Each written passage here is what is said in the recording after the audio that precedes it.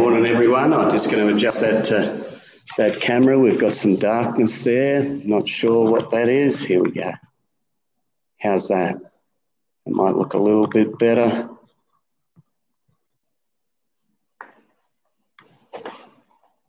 Much better. Really great to be with you this morning. My name's Ross Callaghan, pastor of Granville Community Baptist Church, and we're commencing our Christmas sermon series titled The Songs of Christmas. And the first sermon that we're going to look at is in Isaiah chapter 9, verses 2 to 7, and it's titled Christmas Bells.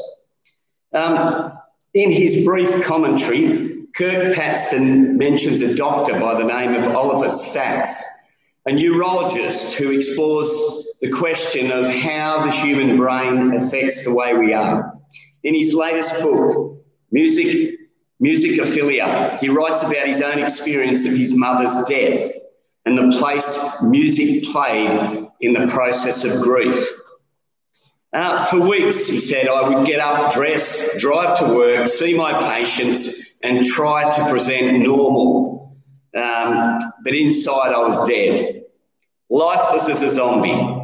Then one day I was walking down Bronx Park East and felt a sudden lightening, a quickening of mood, a sudden intimation of life and of joy. Only then did I realise that I was hearing music ever so faintly. Sacks walked until he found the source of music pouring out Schubert from a basement window. The music pierced me, he said, releasing a cascade of memories of childhood summer holidays and my mother's own affection for Schubert. I found myself not only smiling for the first time in weeks, but laughing aloud and alive once again. Kirk Patson says one of the things that he loves about this story is it's all about transformation. It's about moving from death to life.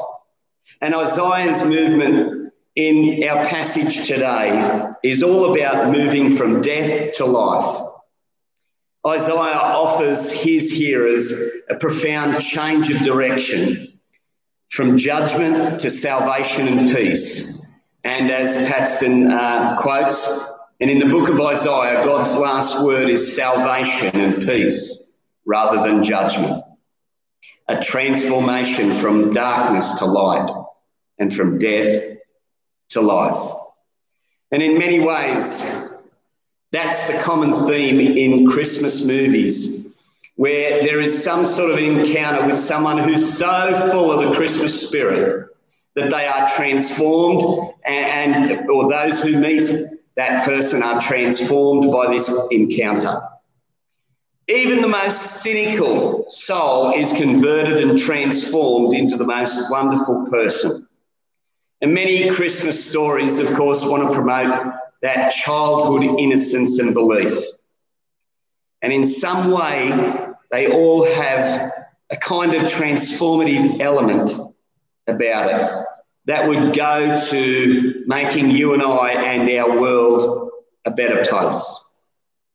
Less anger, more peace, less hatred, more love. Not such a bad thing. Less greed and a little bit more generosity, a bit more compassion and a bit more joy, and a bit less prejudice and a lot more acceptance wouldn't be such a bad thing for you and I this Christmas, or for our world for that matter. I know you're familiar with the storylines these Christmas movies and stories have. Elf, Arthur's Christmas, Santa Claus and Polar Express all have at the heart the notion that you and me will be touched by the Christmas story and enjoy the Christmas event with a sweet change of heart. I think that's about right. It sums it up, doesn't it? That's the story, or the Christmas story we get given each year. And like I said, the takeaway is that we'd be a little bit better and the world would be a much better place to live in. But that's not what we really need, a little bit of a temporary transformation, a little bit of a change of mood or heart or attitude. No.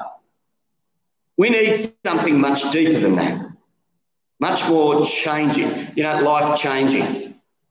We need presence, because that's what Christmas is really all about, isn't it? I'm joking, of course. I mean, 3 pairs of socks and a book to read in January is hardly life-changing, is it? We don't need presents, even if we like to get them, and nothing wrong with that, of course. But what we really need under the Christmas tree, well, for those on Fraser Island, would be maybe 50 mils of rain, or for the corona vaccines to be accessible to everyone and to work, especially if you're in those countries that are continuing to rise in coronavirus cases.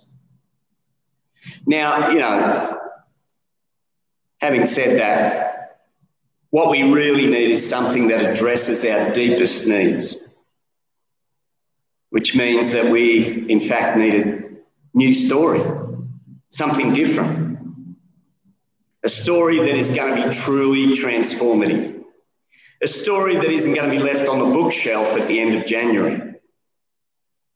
What we need is a story that brings lasting change to our lives. Because consider Ebenezer Scrooge. We don't know if he, after that great epiphany that one night, doesn't go back into the counting room and begin to count up all the excess of Christmas. Or if George Bailey in A Wonderful Life didn't fall back into depression after that great night, or if the Grinch lived happily ever after with the Who's down in Whoville. It's no surprise, is it, that if we want something that's going to offer transformation, then we'll need a story that offers true transformation. And you obviously guessed it. It's the story of Jesus' birth. This story is fundamentally different because it promises something different, and it addresses totally different problems. As you'll see in the newsletter coming shortly, I've included the amazing carol from Henry Wadsworth Longfellow titled Christmas Bells. He wrote it in 1863 on the back of his son returning from the Civil War, fighting in the Union Army, and of course he come home injured. Longfellow had already lost his first wife in childbirth, and his second wife died after being severely burnt in the home. So, he's been through a lot and he's had a tough life. But he writes this carol in the context of that grief and fear of the future, which many, I think, can relate to today after all that 2020 has brought us.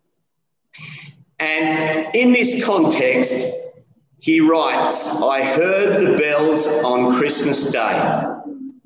And pretty much as it begins the carol, he says this: "I heard the bells on Christmas Day, their old familiar carols play, and wild and sweet the words repeat, of peace on earth, goodwill to men."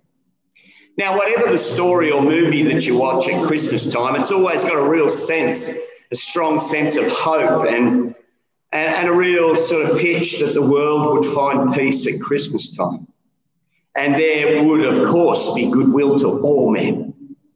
That those who are disenfranchised, who are on the margins of society, would be treated kindly and be blessed and given things generously. And that's what the opening line talks about. But, the thing that's unusual about this carol is found in verse 3, when we discover the poet's realness, his down-to-earth view of the world. Let's read verse 3. And in despair I bowed my head. There is no peace on earth, I said, for hate is strong and mocks the song of peace on earth, goodwill to men. Yeah, the poet's looked around and he's seen that there's no peace on earth and there's not much goodwill being shared to those on the margins of society. There's no sugary niceness in this line of how fantastic Christmas time is and how magically it transforms every person into, just a generous, kind, loving soul. No, it's a very honest evaluation of humanity and the world we live in today. Well, that's pretty grim, Ross. It's Christmas time. Please give us a bit of joy. Well, hang on. But I want to just point out that we can really relate to that, can't we? You don't have to be a poet who's experienced, their son being injured or their daughter or their wives or husbands being taken away too early. Oh, no, that's a pretty common thing for many people.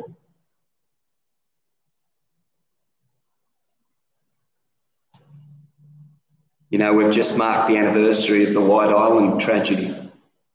Saw it on TV the other night. Devastating. We've just marked the anniversary, of course, of the senseless right-wing shooting of over 50 Muslim people peacefully in mosques in New Zealand. We're not unaware of these atrocities. Of the reality of our world. 2020 has exposed some deep-seated racism and violence, isn't it, as we looked across America this year. And we've seen our own people rip and tear for a couple of toilet rolls. Do you remember that? Greed and hoarding on an unprecedented level, and not to mention those governments with their power games and armies and our own soldiers committing war crimes. The negligence of world leaders as the coronavirus got out of control in certain countries. And then personally, as we look at our own lives and families, we recognise that we, in some small way too, have been affected by all this. And the words of this verse become our stark reality. And it creates at Christmas a real tension point, because we believe in the hope that Christmas offers, and we deeply want peace on earth and goodwill to all men. But I think there's a few ways that we deal with it. We either say it's too hard, we throw our hands up and say, I can't do anything about it, and throw a couple of dollars towards a charity or whatever like that. Or like Longfellow does, and despairs at the truth that our world and our lives lack peace and goodwill. But the most popular response is to just ignore it. To try and have a nice little Christmas, our own little Christmas in a bubble.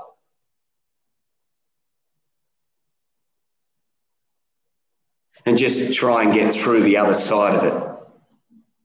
I was watching a show the other night titled 12 Stories of Christmas. And one of the stories was a woman who was a child who lived in Darwin in that fateful night when the Cyclone Tracy, ripped through the town. She was from a Polish background and so was celebrating Christmas on Christmas Eve. She spoke about never liking Christmas since and just wanted it to pass. And her response, of course, naturally was born out of fear and that memory of such a tragic event, a life-changing event. They talk of Darwin before and after Tracy. And that's our response in many ways, our fear of the future, that we're going to have less and not enough. And so we greedily hold on to what we've got But you know, there's another story that speaks into this scenario, and it's found in the passage in Isaiah chapter 9. It's all about the birth of Jesus. Now, Isaiah isn't speaking directly into the context of this, the people's situation. He's speaking prophetically 700 years in advance. Amazing. And before you say, hey, I've not another story from a long and far and distant time that means nothing to us today, listen, because I think it's got a lot that relates to us. And see if it doesn't sound familiar. Israel, in the context, had just come through an unprecedented, there's that word again, time of prosperity with growth in every area. Trade was good. It was a time of peace from neighbouring countries. And it was just on the up and up. Everybody was, living well. But it looked like it was going to crash. Threatened by powerful enemies who are advancing their campaign for dominance. Judah itself, Isaiah says, is walking in darkness. And with Isaiah showing a downward spiral as they Judah chases after occult practices. And as they turn away from God, there's a dreadful sense of God handing them over to their choices, even if their consequences are dire. Israel will look upon their ruined city as an opportunity to rebuild, to make something better out of it, but it's not renovations that they should be looking to. That shouldn't be on their mind. It should be repentance. And there's a real threat that their king would be the last king in the line of David. And the city of Jerusalem would fall and exile would be imminent. It's a desperate situation, but Isaiah, throughout the book, tells us that the Lord is desperate for his people too. And it's into this context that Isaiah speaks words of hope. You know, you might be familiar with those developments in the book of Isaiah in the first 12 chapters, but you'd probably be familiar with these words out of verse 6. For to us a child is born, to us a son is given. You see, it describes a bringing in of peace and where a prince would be established by God himself. And when this massive reversal happens, Isaiah paints the picture that it's going to be like the rising of the sun in the morning. Light means that God's word and his truth are finally here, and they bring the dawning of a new day. Let me read verse 2 to you. The people walking in darkness, have seen a great light. On those living in the land of deep darkness, a light has dawned. The passage, as the passage develops, the image of light emerges, brightly, and we see it's used to describe a person who is triumphant, a royal figure, in fact. And Isaiah, of course, likens this great victory that he's going to bring as a victory over an old enemy, as was Gideon's victory. Verse 3 and 4, you have enlarged the nation and increased their joy. They rejoice before you as people rejoiced at the harvest, as warriors rejoice when dividing the plunder. For as in the day of Midian's defeat, you have shattered the yoke that burdens them, the bar across their shoulders, the rod of their oppressor. You see, Midian's defeat was when Gideon led a small army who blew trumpets and shouted, and to their amazement watched the Midian army turn on themselves with their swords. And Isaiah is saying another day is coming like that, where a surprise victory will bring great fortune and joy for all.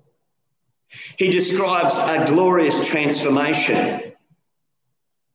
And the first century Christians saw the birth of Jesus as the fulfillment of this royal figure in Isaiah 9. Who is the light of the world and the child who is given these marvellous and extraordinary names. Listen to verse 6.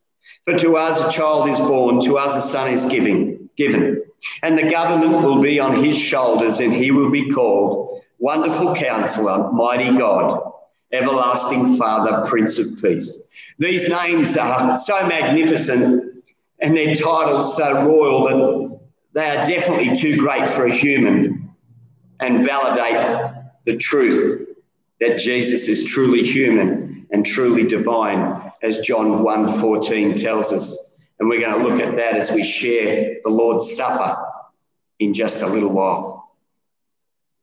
And this child that Isaiah speaks of will be the one who establishes an everlasting kingdom. Not because of some political alliance or humans or human power or anything like that, no. Because it's a kingdom established by God, where the Prince of Peace will reign, and there will finally be peace on earth and goodwill to men. It's not set up by military might or political power, but it's set up in the hearts and minds of men and women, daughters and sons all over the world. And these are the ones that have been transformed in their hearts, and their lives are changed from this story of Jesus' birth. This is the hope of Christmas, friends, and it invites us into a different position in life. Instead of being frozen in fear of not having enough for the future, or shrinking into our own little bubble, pretending things aren't like they are. No, it offers us a position where we can be generous. With the hope of this child born as the Christ, we have the confidence and assurance that we have a future hope, that we have more and not less. The future promises more and leads us into a totally different experience, so we can be generous because we know our hope is based on better things. Dear friends, hear me. If you allow this hope to fill your hearts, you too will be transformed. And friends, isn't that what the Christmas story is really all about anyway? This child's story, bringing hope to a world, real transformation. And this story, of course, will be fleshed out by the New Testament writers who describe exactly who this child is and how he establishes his kingdom on earth. I want to close by drawing one aspect of Jesus' kingdom, and I want to read the last verse of our carol titled Christmas Bells. Then pealed the bells more loud and deep. God is not dead, nor doth he sleep. The wrong shall fail, the right prevail, with peace on earth, goodwill to men. Did you hear that? God is not dead. The birth of Jesus isn't a warm, fuzzy baby story with a cute little baby in a snug little cradle. No, Jesus' birth means that justice will prevail and wrongs will fail. His upside-down kingdom will bring that about. God is not dead, nor is he unaware of our plight. And he's not asleep, that he doesn't notice. The promise of peace is given, and it invites us into the hope that fills our life. And therefore, we can ring the bells of freedom and truth. Ring the bells this Christmas of deliverance from sin and fear. Ring the bells of abundance of God's kingdom. Ring the bells of rich mercy in Jesus Christ. Ring the bells of the good news of the gospel that offers forgiveness and restoration to all men, bringing mankind back to himself, filling them with hope that this King truly reigns. Ring the bells of salvation and hear the good news this morning. The good news of the Saviour called Jesus, Wonderful Counselor, Mighty God, Everlasting Father and Prince of Peace. Ring the bells this Christmas of Christ's birth, of his redemption for you and I. Ring the bells, are you listening this morning? Because salvation has come in Christ, that child who will reign in the hearts and lives of men and women. Ring the bells, will you come? Will you be transformed by the story of Christ, the child, the newborn King? Ring the bells and come to him this Christmas. Ring the bells, it's Christmas. A new hope offered to all who will receive. No greater gift shall you find. It's not presents we need, no. It's the gift of salvation, the gift of hope and the forgiveness of sin. A redemption that fills our hearts with the Spirit of God, that will cause us to enter into that experience of generosity, of assurance of better things, of a life beyond this planet. Ring the bells this Christmas. God's not dead, he's alive forevermore. And he offers you eternal life this Christmas.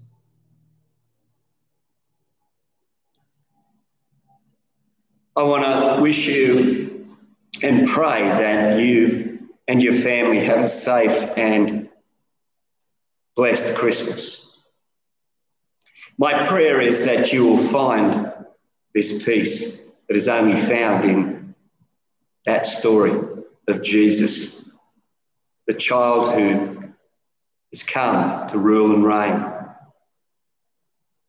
to upturn the injustices of this world and offer us a future world with him for eternity. I really hope you've heard that this morning and heard the bells of Christmas, the gospel offering you new life. We're going to continue our service now and we're going to take communion together, and I'm going to read from John's gospel as we just touched on earlier. John 1:14. The Word became flesh and made his dwelling among us. We have seen his glory, the glory of the one and only Son, who came from the Father, full of grace and truth. We have a God who has not just sat in his little bubble and stayed in heaven or ignored us or was asleep. No, God is alive. And he sent his Son in flesh as that babe, as that child we read about. Child is born. The Son is given to us. As we share our emblems this morning, I want you to just ponder for a second on the great gift that God has given to all mankind, Jesus, the one who has come in the flesh, the one we have seen, and the one who offers grace and truth to all who believe in him. And of course went to the cross. On the night before he was betrayed, Jesus broke bread, gave thanks, and gave it to them, saying, "This is my body. Do this in remembrance of me." Let's eat the bread.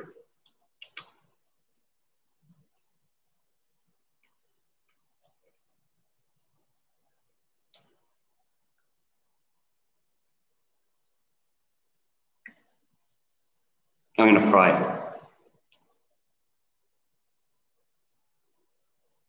Heavenly Father, we want to give you thanks and praise that you sent Jesus, that his body was broken for us, that we might have redemption, that we might be brought back to you. Yet he fulfilled this promise in Isaiah, the fulfillment of a Saviour being born.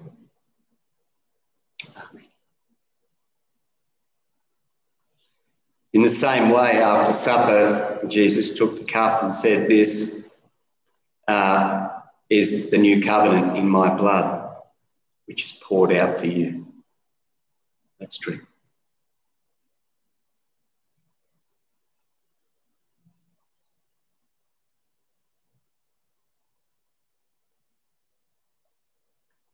Heavenly Father, we want to praise you, thank you for Jesus, for his sacrifice, for his blood being shed, cleansing us from all sin, making that atonement, that sacrifice for us. The price he paid for our sin was his life and his blood on the altar. That you would receive that perfect offering, that you might bring us back, that we might have a way to come to you. We thank you in Jesus' name. Well, that concludes our service this morning. We're encouraged that we'll be meeting again soon. Please stay tuned and look on your emails for our newsletter. God bless, have a safe and joyous week, and look forward to seeing you soon.